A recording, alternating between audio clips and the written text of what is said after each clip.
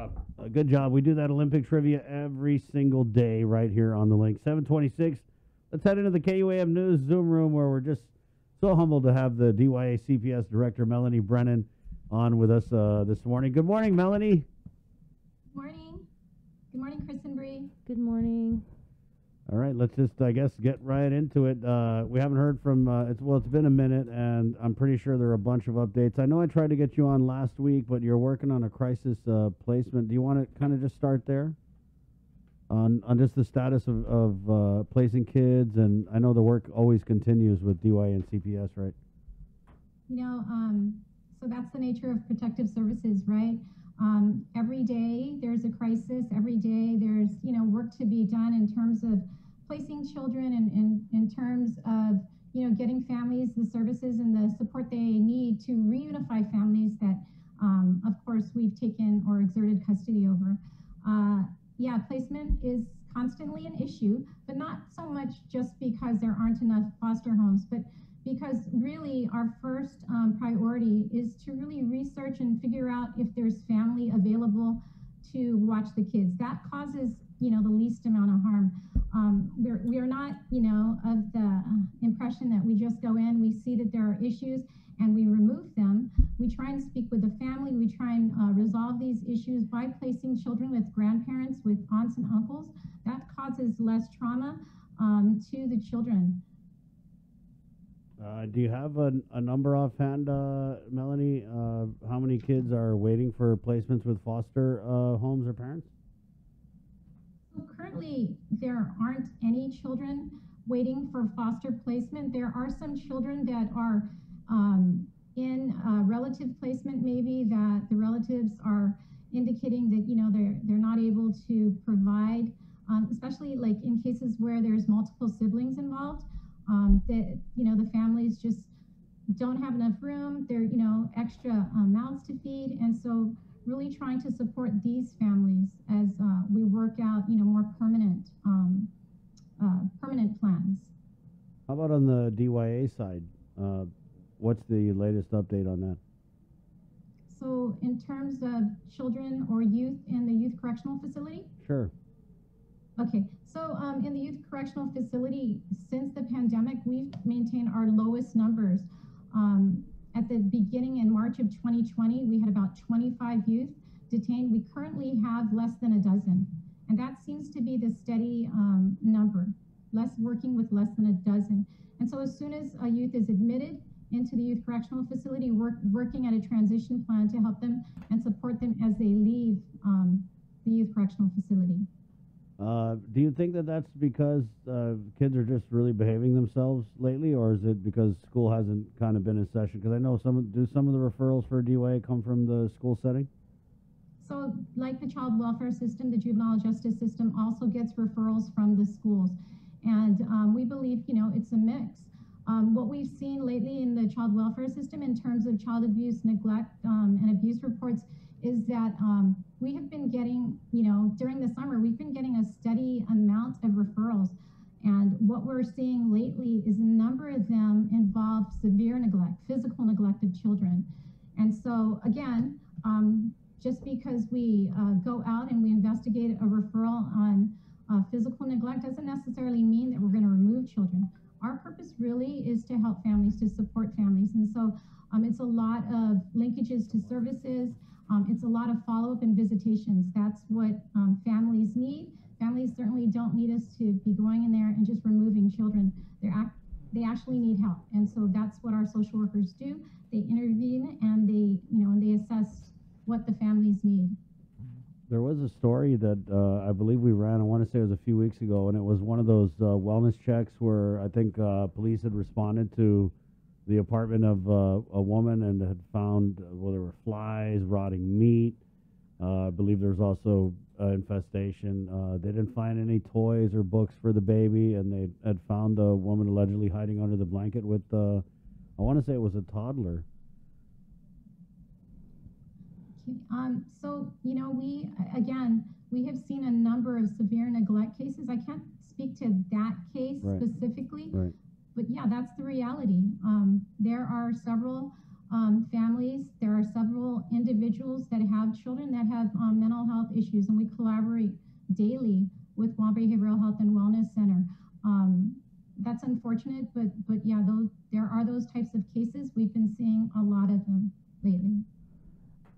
Melanie, do you have any updates on the implementation of these bills that were recently signed by the governor that would place relinquished newborns into public health approved adoptive homes, specifically allowing adoption agencies, which are identified by Child Protective Services, to place legally surrendered infants with adoptive families instead of foster homes? Do you have an update on it? So, Bill 10836 is now known as Public Law 36-39, and that is the law that mandates that Child Protective Services identify and work with adoption agencies. And of course, you know, the governor and the lieutenant governor, as well as the author of the bill, they were always concerned about improving, the system. And one of those improvements does include working with outside agencies that can probably assist us.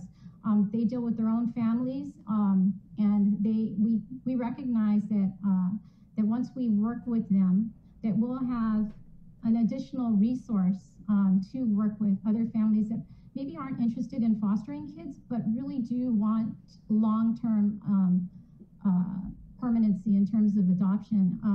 We are aware of one agency, Ohala, and they're a nonprofit adoption agency. And so I have been speaking with the Assistant Deputy Attorney General, Carol Hinkle, and she's in charge of the Family Division, to figure out just, what kind of guidance she can provide in working with these families. But it will be, CPS will identify the adoption agencies, and we will ensure that the home studies, the same types of protocols that are in place that we currently work with when families call us and indicate that they are wanting to adopt children. But at this point, there's only one adoption agency. I'm sorry, I can't really hear you. At this point, there's only one adoption agency, the one you mentioned, Ohala? Yes, and they are currently licensed to operate on Guam. It happened pretty fast. I remember the last time we had you on, you were expressing some concerns, because I know there were a lot of concerns with these laws when they were in bill form. And then I remember thinking, oh, wow, I actually might have wrote something up, and then the next day it was passed by the legislature. That being said, are you, it's just, you have to work with it now because it's the law, but have you satisfied those concerns that you had shared with us? Well, actually, the senator who authored the bill had been working with the previous administrator, I believe, since 2018, and is familiar with Ohala adoptions. Remember, I just came on board the end of January, and so I wasn't privy to those discussions. So when I did voice my concerns, and also the deputy director of the Department of Public Health and Social Services, we were able to meet with the senator, and we were able to resolve some of the ambiguity, I guess, of the bill. And so I am satisfied. I am obviously, I'm a public servant. I'm going to follow the mandate of the law, but I'm also going to follow it with the guidance of the Attorney General's office. So are you saying that these laws aren't fully implemented yet, pending guidance from the AG's office? Well, I am working with Carol Hinkle Sanchez, and she's in charge of the Family Division.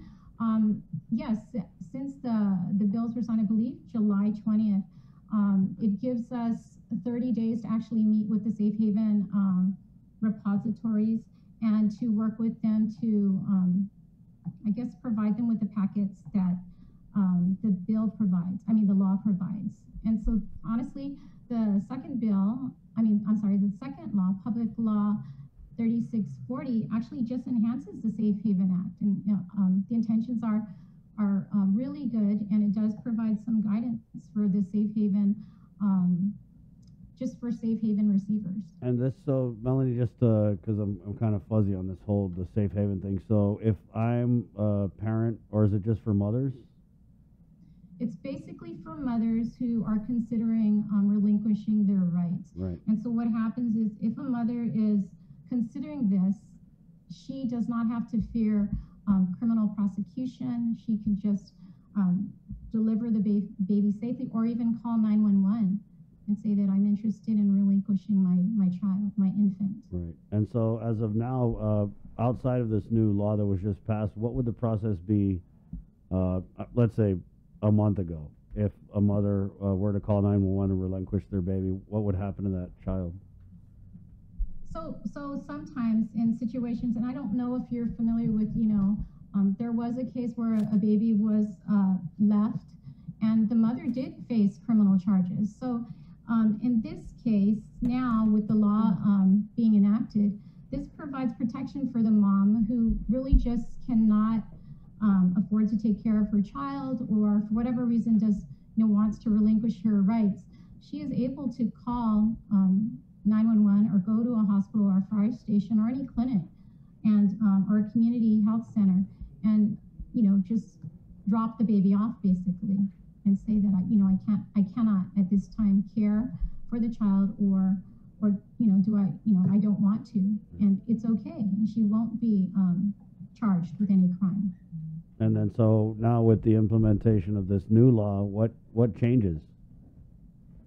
That changes. She won't be charged. Right. She won't be charged. And so also CPS has the ability, after the baby is medically cleared, to relinquish the baby to an adoption agency that has a list of prospective adoptive parents. So it changes. It adds adoption agencies into the mix. So if the adoption agency, so what it does, what it intends to do is it intends to circumvent the foster care system so that babies don't languish in the system for too long.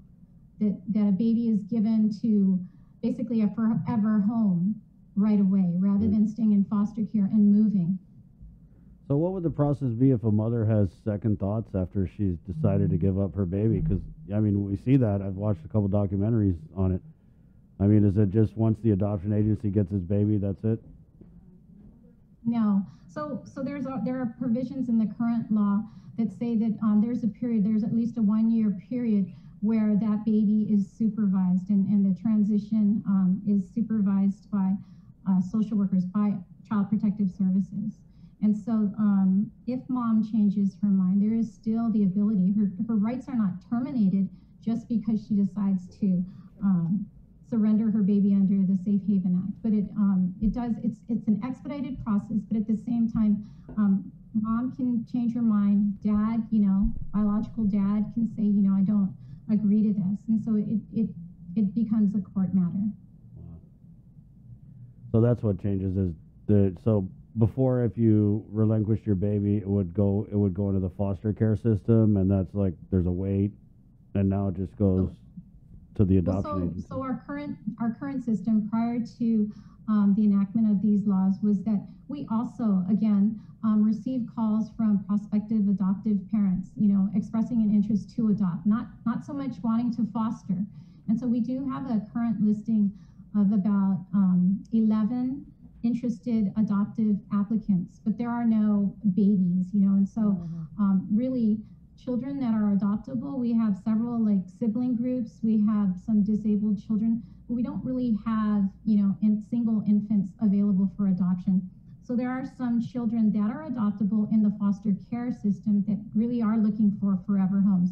And we're hoping that our work with nonprofit organizations like OHALA can also assist us in finding homes for these hard to place children. Older kids are also hard to adopt. Okay. So the process, I was just thinking, if the mom changes her mind, or is the father, the biological father, notified when the baby is relinquished?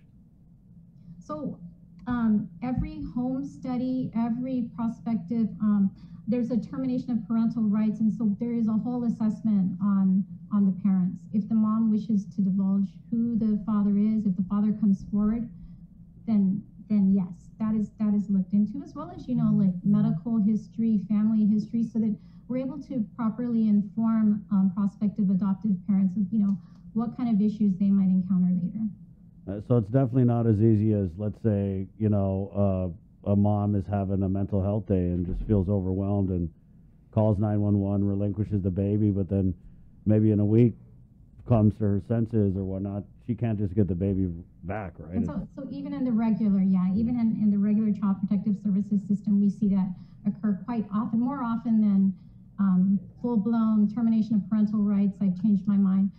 Typically, women who are considering adoption consider it early on in their pregnancy and make, outside arrangements, and usually on Guam, it's with family or friends that they're aware of. So it doesn't even really come into the Child Protective Services system until the court requests that a home study be conducted. We had a comment, does the 1 year period require the adoption family to stay on Guam for follow-ups? That's currently how it works, Chris, but you can always petition the court. If it's like with military families, you can always petition the court to be monitored by an adoption agency off island. But typically it's 1 year here. We good? Yeah. Okay. Well, thank Melanie. Anything in closing, because I know you're very busy, and I want to make sure we get everything out of you before I I let just you want to go. thank you guys for your patience. You're always asking me to come on, and it's honestly it's constant busyness, but it's good, important work. And so I'm sorry that it took so long for me to get on. Don't worry about Okay. it. Yeah. Appreciate the information. I just wanted to get you on to kind of clarify the process with these two new laws, so that people know when they make that phone call how much gravity it carries, right? And the process that it triggers. I mean, even before these new laws were passed. So Yeah, I thank and you I for that. guess it's just important to note that the intentions of both laws, are very noble and are very good intentions, and it's hoping to help, the overburdened foster care system, as well as putting infants immediately into homes, forever homes, right? Right. And so I guess that's the point that I wanted to get across. Right. I mean, there's a saying about good intentions, but I'll keep it to myself. Yeah, and and again, we work very closely with the Attorney General's office to ensure that what we're doing, that we're following the mandate of the law, and that we're also providing the best care to these children. Thank you, Melanie. Thanks, Melanie. Okay, have a great day. Bye. You too. There you go, 7:43, Tuesday, August 3rd.